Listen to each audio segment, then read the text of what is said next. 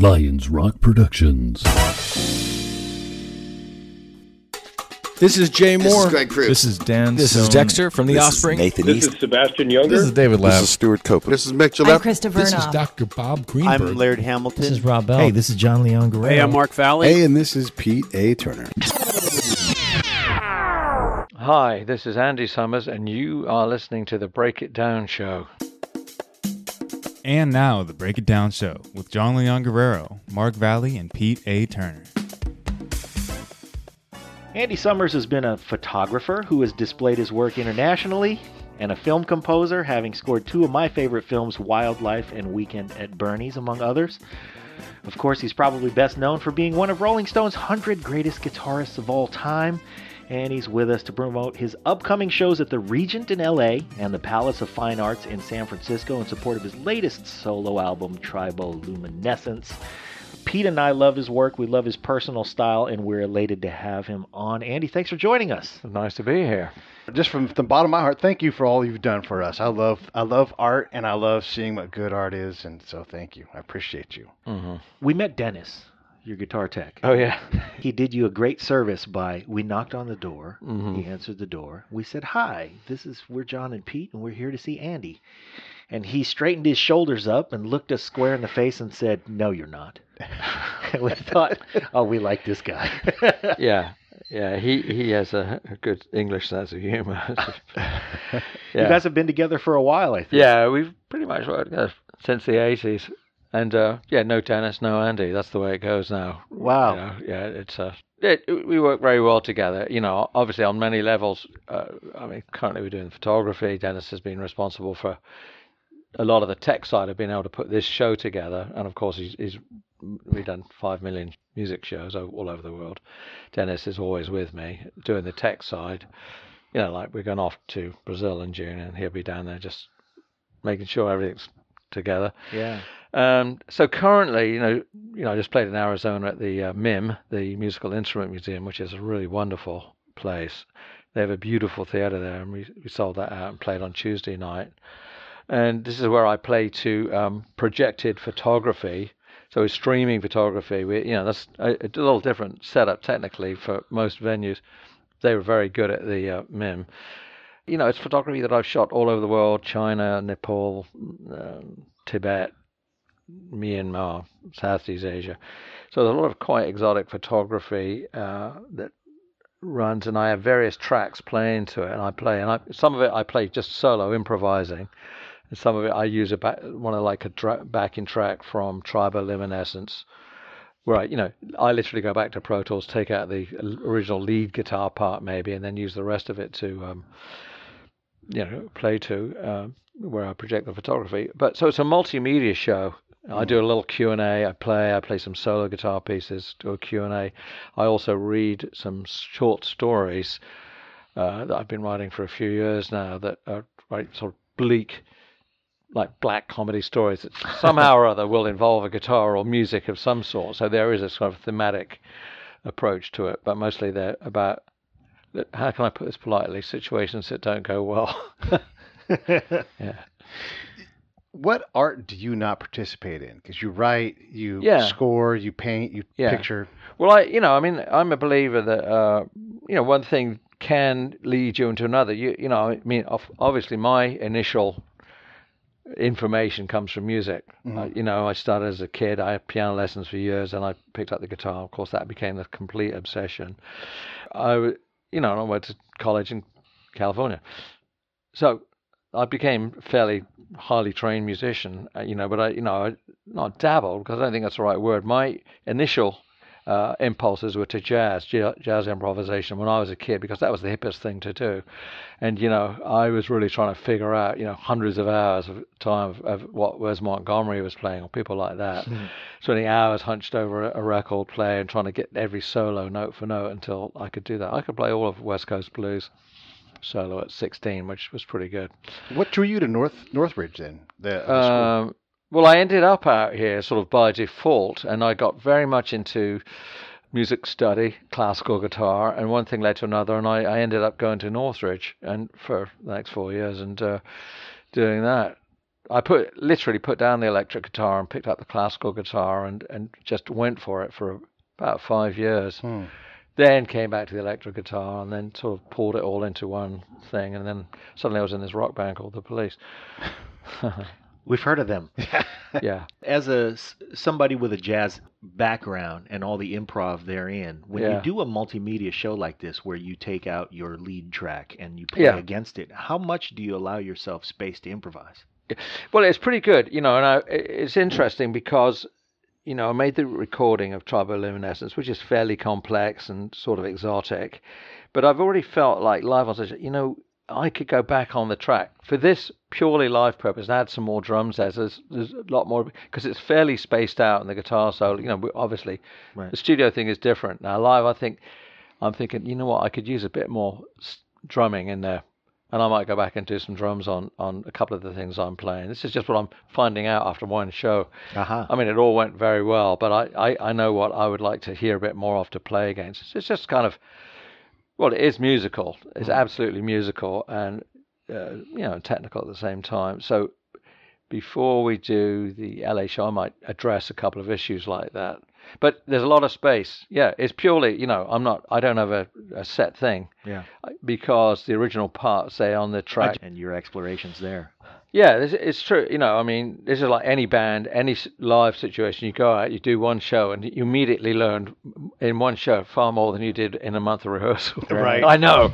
Okay, here's what, Dennis and I immediately got in touch. Okay, do this, let's do that, let's shorten it. So, yeah, it's typical. So, you see a show in January, you see it again in August, and boy, it's really streamlined. This is just natural process. How much does the show change, though, once you and Dennis have it locked in and you know what it's supposed to be? Well, it went down extremely well the other night, and I, of course, was very pleased. Because, I don't think people have seen anything quite like this before, and even the way I start the show is pretty avant-garde. Yeah. It's... You're avant-garde? I don't buy it. Now, wait till you see the show, man. No, it is. It's there's abstraction in there. It's not just like a catchy melody. This is something else altogether. Yeah. But it's fairly compelling because of the guitar sounds I use. And obviously this is just choices I've made with the photography. It all works together. That's the whole point of I'm bringing this multimedia show and I'm matching the playing and the music to the photography. Yeah. But I think it's fairly unique because I've been very privileged to have traveled in a lot of very exotic countries and done some fine art photography. I don't go out into places like China and do National Geographic. I'm looking for surrealism, and because I've done this for quite a few years now, so I have a big collection to draw from. What's interesting is why did it take me so long to get around to this? Yeah. Because I've been doing this for years, photography, and it's a big thing for me. It's just like music. I'm very into it. It's improvisational. I'm making choices, aesthetic decisions. And I never thought really to marry it up with music and do a live show of it. And it was actually, I'll tell you what the seed was for it. We did it last year in a huge hurry at the Grammy Museum in LA, and it went down storm. I did it in about 2 days flat. So I said to them, I'll come down. They said, do you want to be at the Grammy Museum, do a little thing? I said, yeah, sure. I'll do photography and music. I never even realized what I was saying. And then, of course... You just blurted out the words and then you were stuck to it. You're exactly right. I sort of blurted it out, and then, of course, I dropped myself in this deep hole and went, oh, my God. And we sort of very hurriedly pulled it together, but it went down great. And that was when I went, okay, I think we should take this idea and run with it and expand it. So it's been a phenomenal amount of work, but hugely enabled by the digital revolution, because I've got all my chosen pictures, let's say, up on a big 27-inch screen now. Now, I never used to be able to do that. So everything has become doable. It's still very time-consuming. But, I mean, literally... Going back to the negatives, scanning them, bringing them down, reworking the picture in Photoshop, bringing it up. Oh, yeah, it's a whole process.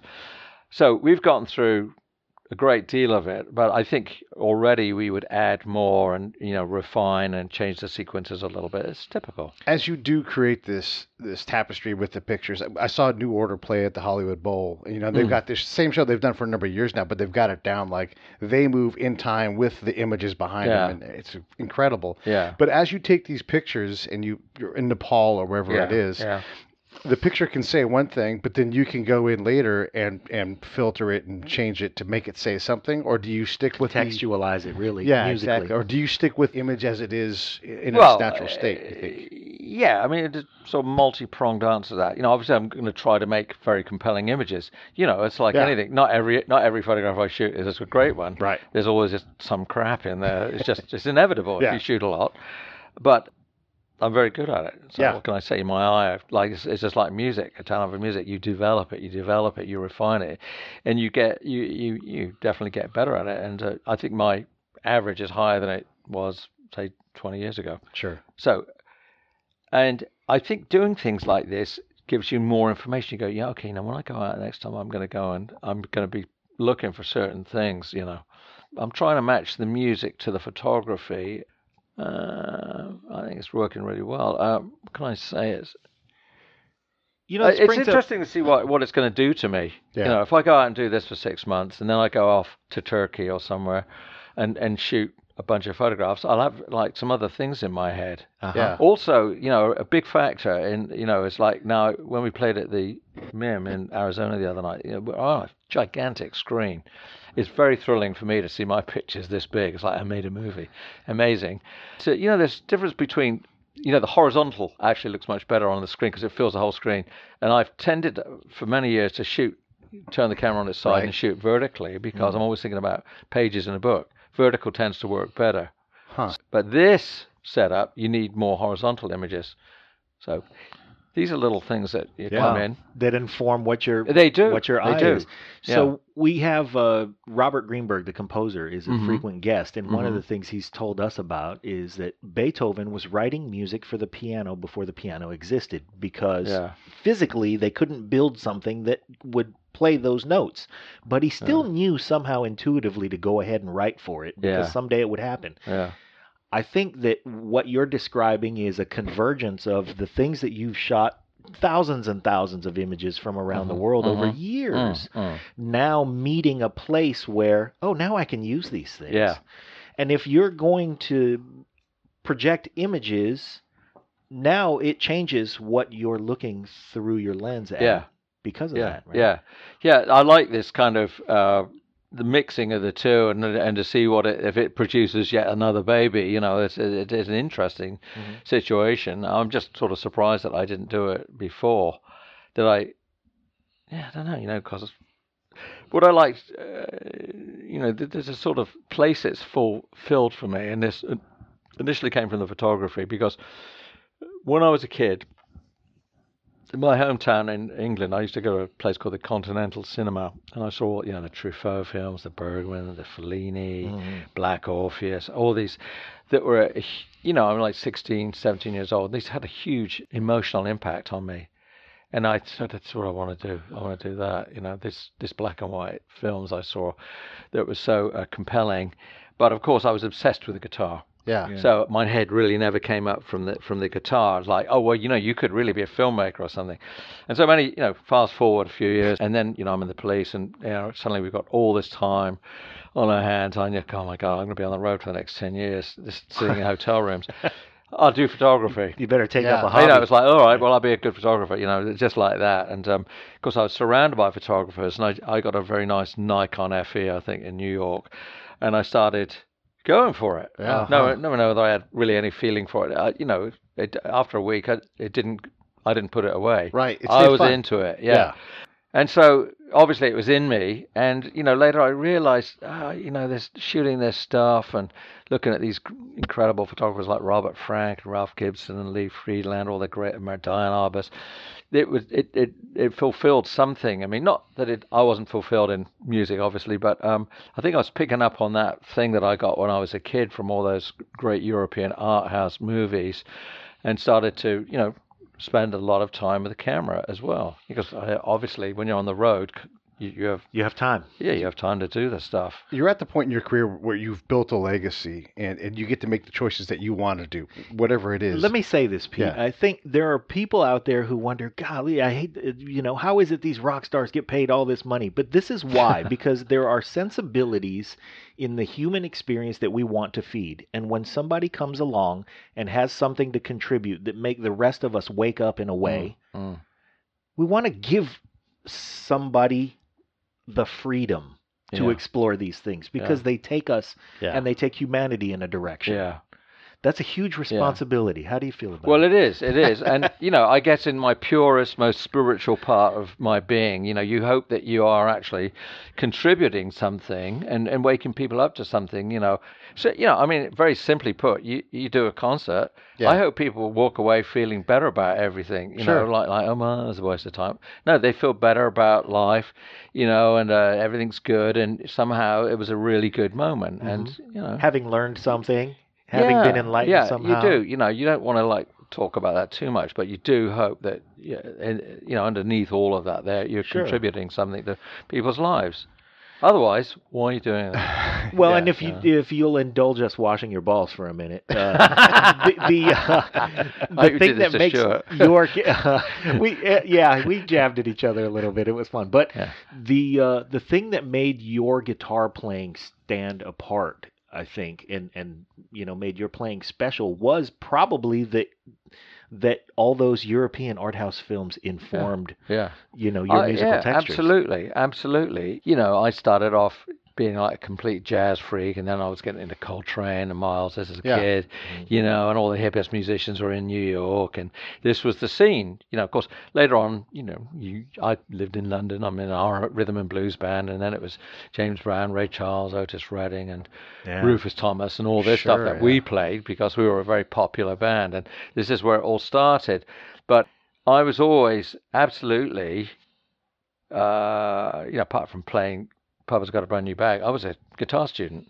Right. I was studying all kinds of stuff and harmony and everything, and then finally, came to the States, and I went to Northridge. I took classical, and I did all that. So I became, it got, the quest for music, it got deeper and deeper. And I'm talking about harmonic knowledge, real, very studious. Yeah, like really knowing your the art and the craft of it, not like, I can play a few chords, this, or I only play the blues, or I just do rockabilly. I was different.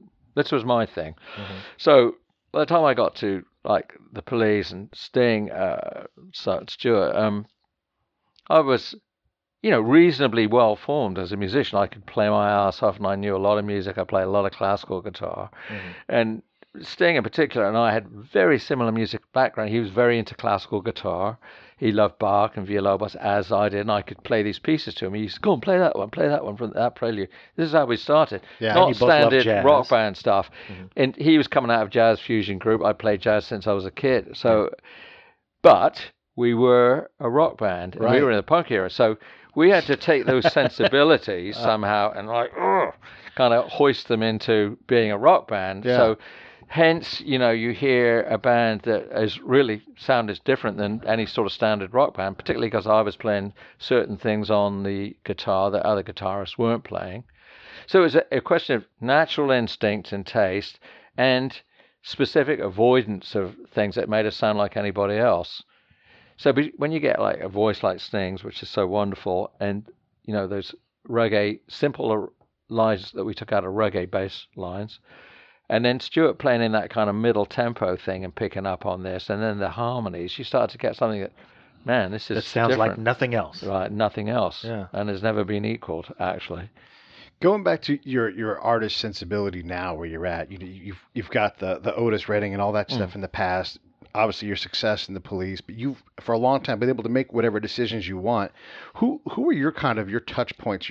As you combine media together, you look at someone like I'm looking at your bookcase, and you got Picasso. He had different eras, different things he did. If he was alive now, he probably would make similar. Who's out there in front of you? You look at. No one. But that's fair because you are avant-garde. Yeah. And no one has cut this path. No one had the technology. I think I'm doing something right now that's really pretty unique. And there's an interesting little sort of prelude to this, let's say, because obviously, I was developing my visual sensibilities over the years, and I've been lucky to have had a very strong, close friendship with really one of the all-time greatest photographers. Is a guy called Ralph Gibson, and he's in New York. He's wonderful, and I met him in the year around late 82, 83, and I was living in New York, and he helped me produce my first photo book, which was called Throb. It was strange how it got set up. I won't even go into the whole long story of that, but I connected with him, and I felt like I connect in a way. I sort of connected into the continuum of American art photography. Great guy. We totally hit it off as two guys hanging in New York and doing all this stuff. And he also happened to play the guitar, was really, passionate music person, and was like probably one of the really greatest photographers of all time. So he became my mentor, and so I got a lot of sensibility from him, and learned stuff on the pure inside that I would never have gotten from, like, say, a rock photographer. Sure, okay. So this was very important, because this was like the real deal. This was an extremely hip, cutting-edge fine art sensibility in photography. We're still very tight friends. And anyway, fast forward many years, about 2 years ago, because we've done things together. We did a book together. We've done little appearances together. We've done stuff over the years as we can. I mean, really, he's a photographer. I'm a guitar player. But I take photographs and he plays the guitar. Right. So it's been perfect. I always want to be something else. Yeah. So there you go. It's funny how we go like this. We sort of trail each other like this. It's incredible. We were going to try and do, and it might still come to fruition, a dance thing in New York, like, we were going to create visuals and music for a dance program with a famous New York choreographer called Carol Armitage. And she was up for it because it's very, very expensive to put dance on. So it's been a while. We haven't really got there yet. So I said, okay, Ralph was going to make the videos and I was going to do the music. So I started into it with a lot of enthusiasm, and I was really thinking about dancers, not like, okay, I got to make a rock album or something. I'm like visualizing dancers on stage and movement and. Do you think in dancing style then when you're doing this? Yeah, well, very much modern dance, not ballet, modern dance, and trying to make it quirky and interesting. So my sensibilities were going there, and so I started to create a lot of music. And I'm in my studio in LA, Ralph's in New York. It's much easier for me because I'm in my studio, my environment that I know so well. So I started making all this thing, and it didn't look like in that period it was going to come to fruition. But I put so much music together. I thought, well, man, I can't waste all this effort, so let me kind of slightly remold it until it becomes an album, and that became the album called Metal Dog. Right. So that was 2015, I think that came out. So that's where it started from. It started from that, like, trying to make music to a visual aesthetic. See, so it was all playing into it. But that got me into writing really from a sonic base, not like working out a whole, like melody, harmony, A, B, B, C, another outtake solo, A, B, like standard song structure.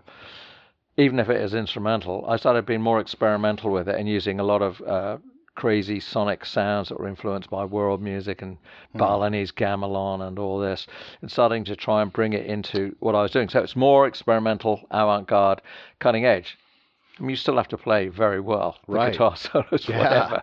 So that's how it sort of came about, and I felt like this is sort of like meta jazz. So there's a jazz sensibility in there, but it's not really jazz. It's got these much more exotic instruments in it. And so instead of, say, like a piano playing chords, that you would solo over, I would have loops, exotic loops, combined with percussion. So I started to move into a new kind of musical territory.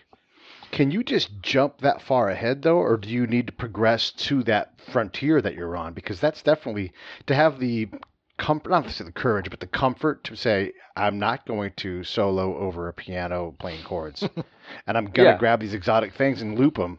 Yeah, of course, I've been around music for a long time, so I have a lot of knowledge about, Brian Eno, ambient music, other stuff. And remember, I made those 2 records with Robert Fripp in the mid-'80s that were very influential, and they were hit records, and that came from me basically the idea of doing that. But so I'm very aware of all kinds of music, and so it's in my head. But this time I really sort of wanted to push into this more sonic territory. But that doesn't mean that it's ugly to listen to. You got to make it. The way, I mean, specifically, I'll set up equipment in the studio, whatever, and it's very experimental. I'm trying things. I'm hooking things up differently until I go, man, I think that's. There's something. That's something. Let's record 20 bars without 16 bars, whatever. Yeah. And let's see if I can play over it, or I could extend it. Let's see if we can extend it into another piece. So it's a setup. First thing, okay, it's a very fresh point. I haven't heard anything quite like that. Now let me see if I can develop it into a composition. So this is all very much in the studio, but you still got to have your composing chops and build it into something that makes sense on some level. So that's when you stole Dennis from Robert Fripp. Well, and it was. He came over because you had some esoteric sensibility that he thought, you know what, this isn't bonkers. I'm going to follow this. Yeah. No, it was very nice. I was working. I met Fripp. The thing is about Fripp and myself is that we were teenage guitarists in the same town in England. Mm-hmm. Not rivals exactly, because he was. No, we're just kids. No one knew who we were. He actually passed through a band that I was in. Many years later, I got together. He helped me out when I was sort of down and out in London, back in London, and then later, of course, I was in the police. And suggested that we make a record together. The two guitar players from Bournemouth in England. It's kind of crazy. And we actually went back to Bournemouth where we'd grown up, and there was an engineer there called Tony Arnold that was a sort of towering figure around, because he had a couple of American guitars when we were kids. Now, we're talking about rural England. Love it. And it's crazy stuff. We got together with him, and he was a wonderful engineer, and we eventually made the two records. But early on, I think it was in the first one, which was called I Advance Masked, we were trying to work, I think it was with an Oberheim drum machine, and we couldn't get it to work, this bloody thing. And Tony Arnold, the engineer, said, "Oh no, this guy, his name's Dennis, and he's pretty good with this stuff. Let's get him over." And anyway, Dennis turned up. We were all a lot younger then, and guess what? He got the thing working, and great, he had that kind of focus. Very good. I was too impatient for it. And he stuck around, suddenly he wouldn't leave. Everything got better. Suddenly everything sounded better. Everything was in place. He did everything. The leads looked good. He made the tea, and suddenly, everything was like kind of in a better state. And I thought, man, this guy's really useful, Yeah. This is good. And, I brought him up to London, and we did a couple of things. Then he went back home. Then he came up again. Eventually I got, it got to, I can't do it without. Right. It's like glasses where, like, it becomes part of you. Like, I need this to see the world in a better way. We're absolutely a team. And basically, no Dennis, no Andy. That's the way it is now. Right. It's over.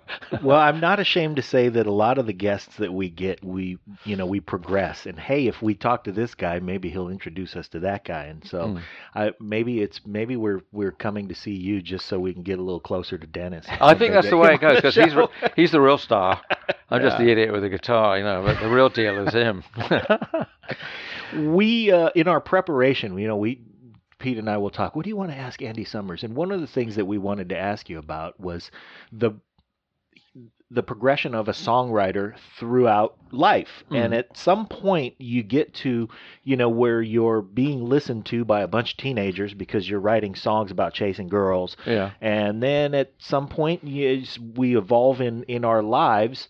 Maybe you become less relevant in a way that makes you a pop star because you're not writing songs about chasing girls anymore. This episode of the Break It Down Show is brought to you by Lions Rock Productions. That's us. We publish, evaluate, and develop podcasts just like this one, consult others to build their own, and create associated content and content marketing strategies. So if you're launching or expanding your social media presence, your business, or your personal brand, or if you just want to take your media presence to the next level, reach out to us on Twitter at Pete A. Turner or at JohnLG69 at the Break It Down Show. There's 1,000 ways to get a hold of us. Now enjoy the show. And so we wanted to ask you about what a songwriter goes through as life progresses, and then suddenly you throw all this esoteric stuff about your process, and it makes that question kind of bullshit. But no, I think I absolutely respect songwriting as a craft.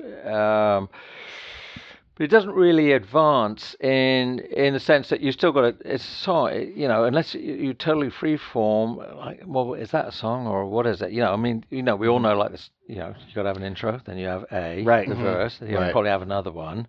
You might go, there might be a little instrumental break. You could even do a third one. See, there are all these song forms, and you might go to B, the bridge.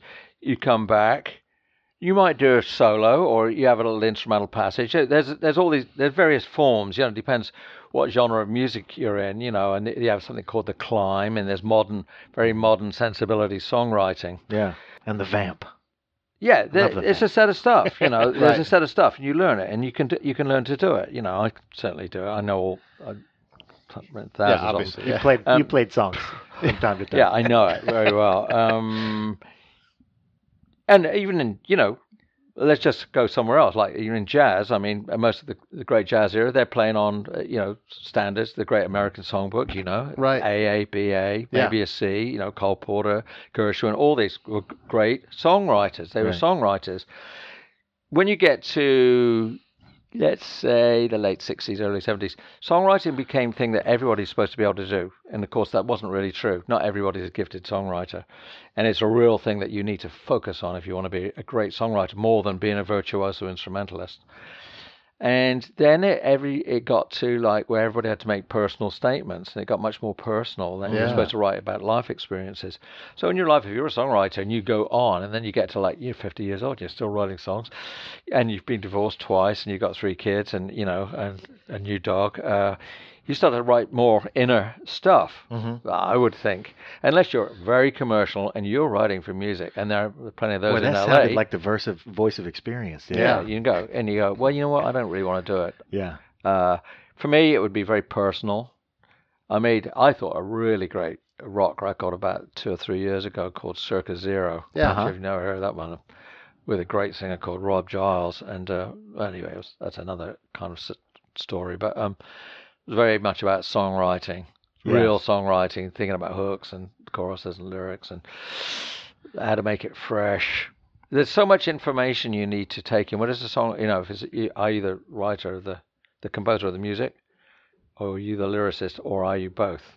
See, a lot of people want to be both. Doesn't always work out, and people who tend to write very interesting lyrics, lots of heavy lyrics, tend not to be writing terribly interesting music because they're trying to get so many words in. Different discipline. Yeah, really, a different approach. It's something that as a songwriter you have to grapple with. I think how do you make the music interesting and have the lyrics be fresh? You get, I can't really, I don't want to sort of like diss anybody here, but sometimes certain songwriters, I don't know if this is true in like sort of singer, songwriter, folk type stuff. They're so intent on getting so many words literary on the page that the music is too simple for my taste. I don't want to hear it really.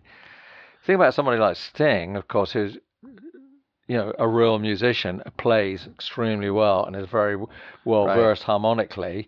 He sort of bridged that gap where he has got a very good lyric sensibility, literary sensibility, and he's able to, and his ears go to really hit music. Now these are rarity, I would say. Yeah. Yeah, we do a little thing where we put 2 albums together, and this is completely cornball, but like we'll go track one, and we have them fight. It's a weekly segment. Yeah, called the album fight. Yeah, and so like track 1 will fight track 1 from 2 different albums, 2 comparable great albums. But we treat it like a boxing match. Yeah, score it like a boxing match. It's a lot of fun, but you're right. You see some of that sensibility where you've written a song, it's very formulaic, and in this goofy format that you guys never would have thought of when you wrote an album.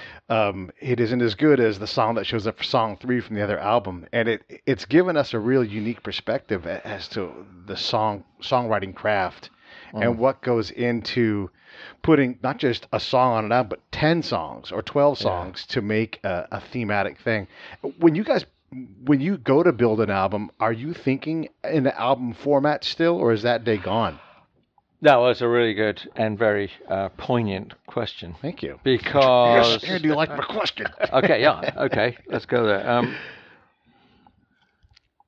What was the question again? Album formats, right? Yeah. You do. No, right. Yeah, I do. See, I'm totally Mr. Analog. Yeah. Dude. I grew up, like many of us, with whole albums, and that you were supposed to take this journey through the album. And that's never left me. I know we come to an age with kids now, we've got Spotify and all this stuff. He said, not insulting any of it. Right.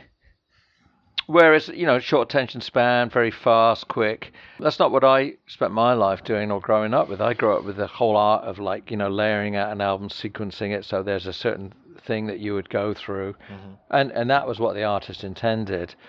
So personally, same time you want every track to stand on its own. Sure. But my head has always been into, okay, you're going to do about 12 tracks. So I do tend to think somewhat thematically, and in terms of okay, we got about an hour, at least an hour of music here, or well, that's long actually. Right. Maybe 48 minutes, 50 sure. minutes now. Yeah, no, that's the way I think. Absolutely. Well, now you also have a visual sensibility that feeds into it. And this goes back to the point that I made about why we want to enable a person's artistic growth, not just a musician, but an artist's growth, so that you can explore these things as a whole body of work and have the time to think and to have the continuity. Because we want to still go on this journey with you. And now, if we're going to go on a multimedia journey with you, hopefully you've got the tools and you clearly have them, but now that the demands of a multimedia show are going to require the, continuity musically, the entertainment of us for an hour, but you're also thinking of the tie-ins visually, and, and leaving yourself room to improvise. Yeah. Well, I've spent my whole life doing this, and I do think along those lines because I write as well. I mean, in this show, I read some short stories. Seemed to go extremely well the other night, and that's an interesting thing. Like short stories, but they can't be too long. Right. Because you're reading a story, and you read on about 4 minutes. Mm-hmm. There's a thing now as a genre in literature called flash fiction or microfiction. Right. Yeah, you got about 3 or 4 pages. And you've got to condense it, and you've got to learn how to do that. Because I've got a lot of these things, which I've been ultimately thinking I would put out as a book. They're pretty funny, most of them. But I can see live reading, you got to, tighten it up. Because what you read on a page, and you go, when you're talking to an audience, you want to tighten that up. So I'm thinking a little bit about that. Yeah, it's not a person sitting in a park on a sunny day reading a book, getting lost in a book. Right. You have an attention span to cater to. It's really the literary version of a pop song. It kind of is. Yeah, it really is. And I really enjoy doing it. And I have a lot of these. But I'm looking at them now, going, okay, let me see if I can kind of micro this up a little bit. Yeah, to tighten it up. And some, it's like editing, and almost all art forms, whatever they are, they benefit from the tight edit. Mm-hmm. They only get better. They don't get weaker. So I'm going to look at that. Do you think, are you still improving as a musician in terms of, have you reached the pinnacle of technical chops and you have to go in a different direction?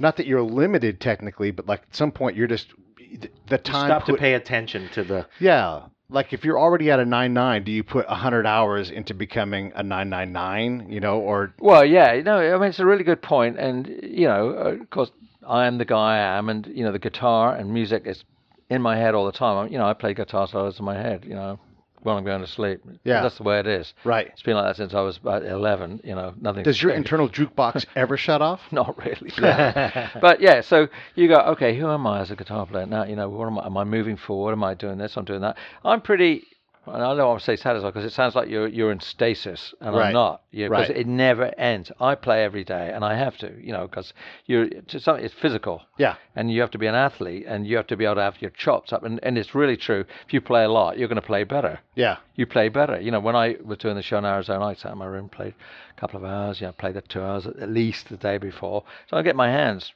really moving, so I can get around. And I think I play very well, and we think you play very well. I'm doing my best, I know what I have, and I know what other guitar players have, and I don't want to necessarily compete and be everything with a lot of young kids who are out there playing. There's a whole shredding school, and that's not what I do. Right. But I can do things they can't do. I have a different feel. I know how strong my musical impulses are, how strong my feel is, my feel for pulse, and then I play drums as well. I totally have it.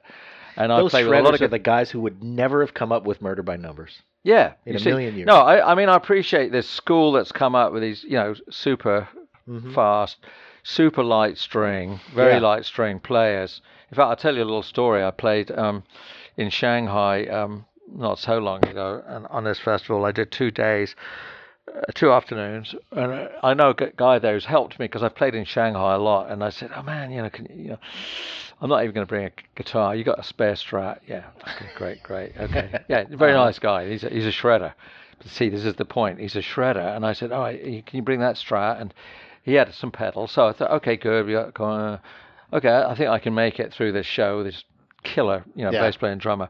But he strung the guitar up for shredding, which is super light. He strung it with sixes or something. I mean, man, this stuff, I went, what is it, like elastic bands? It's a speed machine. It's like, blah, blah, blah, blah, yeah. And he plays like that. I mean, it's a whole other approach, but it wasn't for me. I mean, the strings were literally too light. I mean, I said, oh, man. You can't get a note out of this. Yeah. It's fun. Yeah, we love Live from Daryl's House, Daryl Hall's show that he does, and he had Billy Gibbons on, and Billy told this story of when he met B.B. King, and they were talking about strings, and Billy's like, I play these big heavy strings, and B.B. looks at him and goes, why are you working so hard? Yeah, yeah, right. It's just great. So there's like a balance in there. Yeah, well, this is all right inside stuff. For instance, I did the show in Arizona the other night, and I took a chance. I took out an old Gibson 330 with fairly heavy, flat wound strings. Now, this is not something I normally do. Yeah. And suddenly I was getting this vibe off these strings. Really? And one thing that I've stopped, in recent years, I play more and more without a pick. It's almost like African playing. I play thumb, first finger, second finger, and I'm lightning fast with it. Yeah. And I suddenly was getting this vibe, this feel on flat wound strings, like, oh man, it's so pretty, and it's not holding me back. It was singing back at you. Yeah. So I was coming to another place. I go, I think I might really have something here. These flat wound strings, this sort of woody sound, but playing with your fingers. This is different. See, I've always felt, as a guitar player, and some people feel differently, that, and I knew this when I was about 15, I'd like play with an extremely small pick. And I realized later it's because I'm closer to the strings. I'm literally closer to the guitar. And then, you move from the pick to the fingers. You know what? It's that connection. Yeah. And I started, I don't know if it's from Wes Montgomery, every time I'd ever play a ballad or anything and solo, I play it with the thumb, not the pick. The thumb would give me different phrasing, more romantic, beautiful, more soulful. So I got off Wes Montgomery, started to play with the thumb, and then of course I did years of full right hand classical guitar, and I started, playing with the first three fingers. Stripping away limitations. Well, and what it does is it gives you a different kind of phrasing. Yeah. So it's like a saxophone player finding a reed and an embouchure. Yeah. Suddenly I'm finding, in the hand equivalent for me was the thumb and the first two fingers, and suddenly like my speed has got way fast, and I'm phrasing very poetically. Yeah. Whereas with a pick, not as much. The pick is almost taking it away, and there are times when I want to use the pick because it's full speed. You go 100 miles an hour with a pick. But there you go. Anyway, this is sort of internal stuff that outside of all the blah blah blah. There's an inside story. This is like, well, what are you playing with? But that's the stuff we love. We love understanding these things as you make these choices. Yeah. Just like, I mean, I don't even know how to ask the question, but when that guitar does talk to you, is there something that triggers maybe in the back of your subconscious where it's like, grab this? Yeah, and I picked up one guitar and went, oh, God. I can't play. Yes. I can't play. It's not happening. It's not happening. Then I moved to another guitar and other strings until, okay, and it all starts coming out. Yeah. It was there. The one guitar didn't bring it out. The other one, the sound was suddenly, everything's like, now it's magic. Off we go. No problem. I'd like an interlude with our younger listeners. What you're hearing from Andy Summers is not counter to the message that we say frequently, which is it's not the instrument, it's the player. Yeah. And and this is not a replacement for that statement. This is that you've come to a different place where you've exhausted certain instruments and now you need an instrument to speak back to you. Because we all know that kid who says, "Oh, well, if I only had if I had a Les Paul, I'd play better." Yeah, let's comment on that. Yeah, I know exactly what you're saying. And, all these magazines, and it's the same in photography that, all the geeks lenses, and the freaks, they want this thing. They think that's not it at all. It's not it. It's all internal. It's all in your head. The mind is the camera. The mind is the guitar. This is really true. To think that it's the gear, but of course, all the magazines and the people who run that, they're saying, they want to sell you gear. Get this, you're going to be the greatest player. No. Yeah. Not true. Right. So you unlock the fingers. Yeah. It's all, no. I talked to David Neely yesterday downtown on Sunset. He's a luthier. You guys have done things together before, but he's like, it's not Les Paul or Gibson or whatever. Like, you want to make that sound, you just slide your hand back a little bit and raise your hand up, and you'll get that kind of a sound. It's like just within the instrument you have, exhausting it. Like John was saying, like, I know every way to play this thing. I've played above the nut. I've worn it out. Everything, yeah. Well, music is a lifetime. Any of the arts is a lifetime, thing. You do it all your life, and you come to these things. But one of the first myths to dispel is that it's just not the instrument. It's the head, and that's where it really comes from. Yeah. Jeff Beck, for instance, he plays very simply with it for a Fender Twin, no gear. It's all in the hands. Yeah. He's a great player, and he's got a signature sound for sure. Well, he sure does, and he's not using any pedals as far as I know. Right. Yeah. So we're going to actually come to the show in San Francisco, by the way. Oh, great. Palace of Fine Art. First off, you're going to play in L.A. at the Regent. At the Regent on the 14th of April. And then also you'll be at the Palace of Fine Arts on the 19th of April. And I'm for sure going to be there. John's going to be there. Yep. We're going to bring a crowd with us. Great. I want to see this experience. Yeah. The other thing about these experiences is bring your eyes and your ears. And if you wear glasses, wear the glasses. Because, I'm nearsighted. And sometimes I'll go to a show and I'll go, well, I'm going to listen to music. I don't have to wear my glasses. But this is going to be a visual experience. It's a true multimedia experience.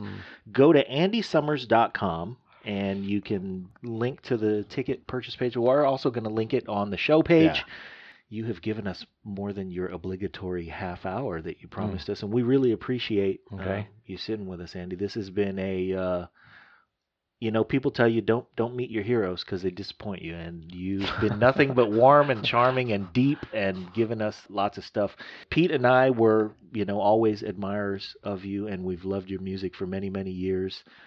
Except for Mother, boy, did that bother me. That was the point. That's exactly what Pete said. That's what I said. I'm like, because we had Synchronicity fight another album. I can't remember which one it was. It was Def Leppard Pyromania. Def Leppard Pyromania. It's a track for track, and I'm like, the whole point is that you're supposed to hate it because it's about your mother and things. So, well, and I want to tell you this because I promised somebody I was going to tell you this. My wife has a very special relationship with her mother. They're very close, and they're very, it's clearly a mother-daughter relationship, but they are somewhat like sisters. Like they will bicker. And so there are times when my wife's ringtone from my mother-in-law is Mother. Oh, you must be mad at your mom for something.